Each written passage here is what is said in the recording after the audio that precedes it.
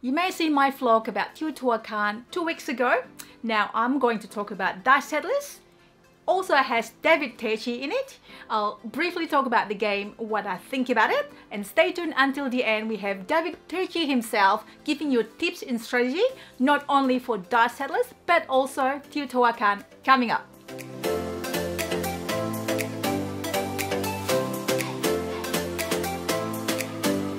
Hey everyone, hope you're well. This is Stella from Meeple University. Welcome back to my weekly tabletop diary. For those who haven't seen our videos yet, our main mission is to explain board game rules clearly on YouTube. On our channel, we do a lot of how to play, overview, playthrough, and vlog just like this one. So if you're new here, please consider subscribing to our channel if you haven't already done so. Questions of the week. If you are to meet board game designer, your favorite board game designer, what questions would you like to ask them? Please write in the comment sections below. I'd like to hear some ideas from you. We do have interview coming up, so we just like to get some ideas, and obviously we'll share you the interview in my vlog. The game we play, Dice Settlers.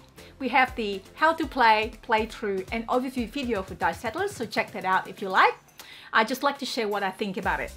I feel like my first game, I'm just don't remember what action refers to what in the dice. Luckily, it comes with player cheat sheet on the player boards, so you can actually see exactly what your faces are and what icon means what. So this is really handy. Please do look at it. It also comes with this dice anatomy, so you can have a look what dice has got what icons on it. We have a deluxe version of the game, so you can see the player's hands. It's got different shapes, different colors. It's really cute. The Stonemaier Games components also is part of the Kickstarter Deluxe Edition. We have a few well-known names that were involved in making the games, such as David Turczi, the game designer himself, who also designed or co-designed a few games like Necrony, Cerebria, Tricarion, Teotihuacan, and so on. We have the Miko, the artist, really good artwork for this game. I usually, when I see the Miko's work, I recognize straight away that it's his work. One of my favorites board game artwork is by the Miko.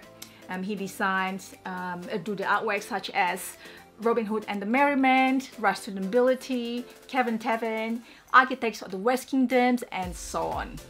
And the rule editor is Paul Brogan from Gaming Rules, who, of course, if you don't know, then you probably haven't watched video on YouTube about board games. He has got a really good channel, Gaming Rules, and he was also on our previous vlog talking about tips and strategy, how to explain board games. I like the elements of engine building, where you research technology cards and make your actions a little bit more powerful for your next step. I like the elements of able to modify your dice roll.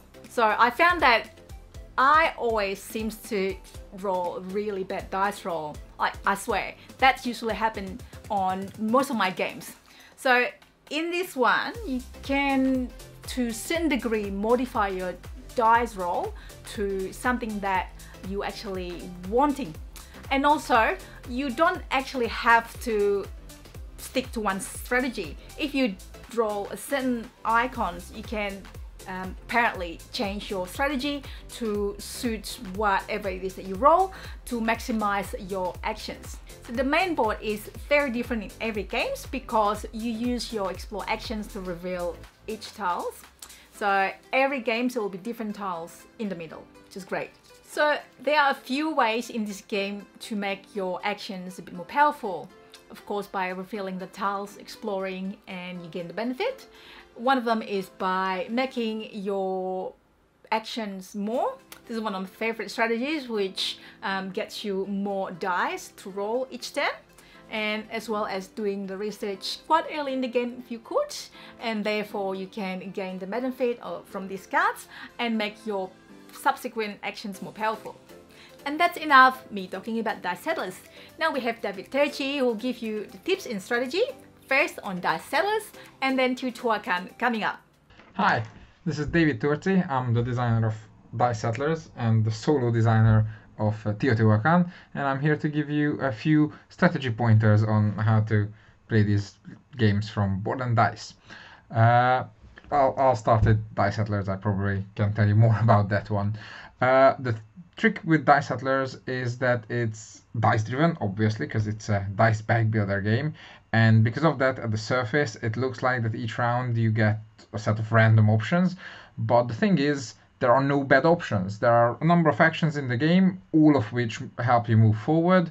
Your job is to every round decide which 1, 2, or 3 actions would be your absolute best, the actions that you would really want to do if the dice just magically rolled whatever you wanted. And then in using your dice manipulation abilities, the reroll powers, the setting powers, try to coach the dice into something close to your ideal turn as possible. Don't try to do it the other way. If you just look at your dice and that looks completely different, don't give up. Try to figure out how to get close to your ideal turn as much as possible. There are plenty of dice manipulation abilities. There are no inherently bad rolls. Trust yourself. Try to find the strategy.